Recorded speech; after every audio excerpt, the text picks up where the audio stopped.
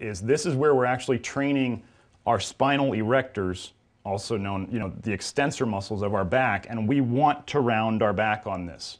So you need to get your doctor's clearance before you can do this. But the important thing when we get down on this machine, which is where we're going to be doing it, the pad is right about middle of your abs, so you have to bend over, and we're going to bend our back.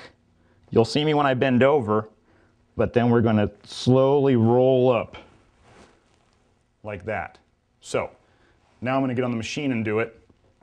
This is a back extension machine. You can do it on a 45-degree back extension machine. You can also do it on a glute ham developer. This is just what I have.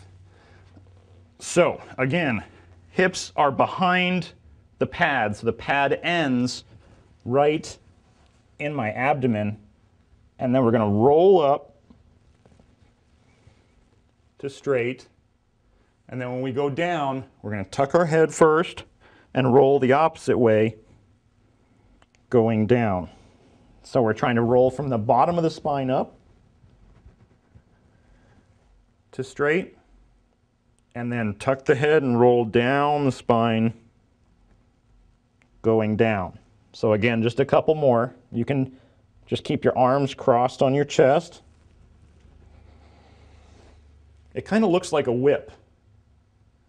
And head tucks.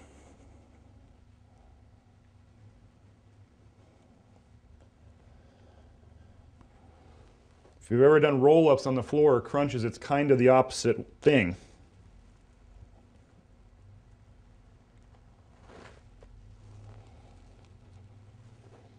So when you're ready to get off, just grab the handles, push yourself up, and stand up. That's a spinal extension or a back extension. So important positioning on this, we don't want the hips to move. So we want the hips behind the end of whatever pad you're using, so that the spine has to bend so that we can roll up. Crucial positioning, we don't want our hips out here. That's for a different exercise. Hips are behind the edge of the pad.